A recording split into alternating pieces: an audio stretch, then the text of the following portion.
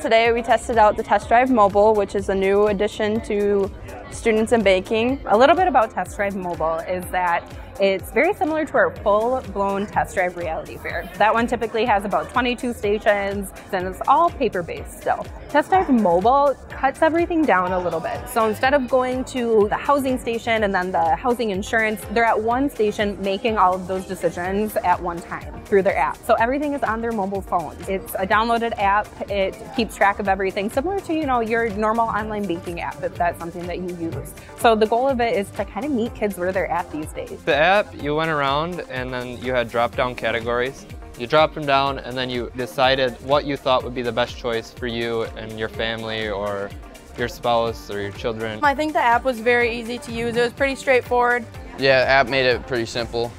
Allowed you to see your budget and that, see how much you had left. I think this is a pretty unique event. We've never done something like this before, and it really opened my eyes to learning to stick to a budget and for when I get older.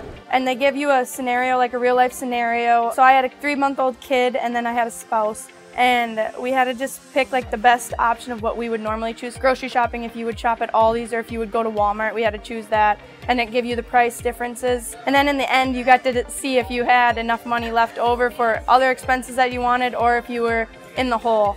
I did not have the best credit score, which can happen in life. My husband didn't have the best job, but I mean, hey, we still made an income, but balancing out with a 2-year-old was something that I had to realize. I made a lot of different decisions with my money. I had to prioritize different things. Childcare was important to me. I couldn't choose the lowest option because I had a young child. So making the decision off of a real life situation and how realistic it should be played an impact. I think it just taught me to look over everything I'm buying and really like evaluate all the options that I have. I think that they learn a lot. The biggest thing is they really learn what it's been like for their parents to raise them. They understand the importance of having those money conversations with their significant other in the future. It's a smaller scale, so having less tables, less volunteers gives us a bit more flexibility to bring it to these smaller schools.